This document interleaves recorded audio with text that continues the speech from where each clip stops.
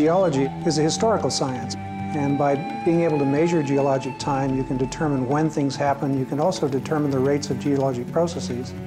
Out of a post-World War II shack at the U.S. Geological Survey in Menlo Park, Brent Dalrymple and his colleagues examined the Earth's magnetic field. Alan Cox and Richard Dole and I started out to investigate the behavior of the Earth's magnetic field.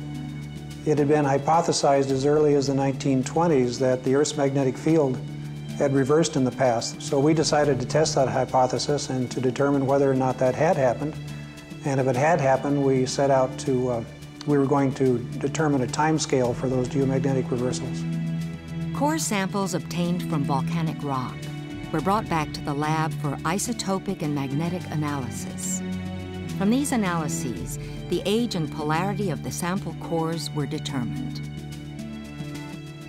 We're able to show that the Earth's magnetic field had indeed reversed a number of times in the past 4.5 million years. Subsequently, we were able to construct a time scale of those reversals for the last 4 to 5 million years. This magnetic time scale established by Dalrymple, Cox, and Dole was a key finding of the puzzle that confirmed the theory of plate tectonics. By 1965, the theory of plate tectonics was pretty well developed, and that was just about the time we'd finished our work on the geomagnetic reversal timescale.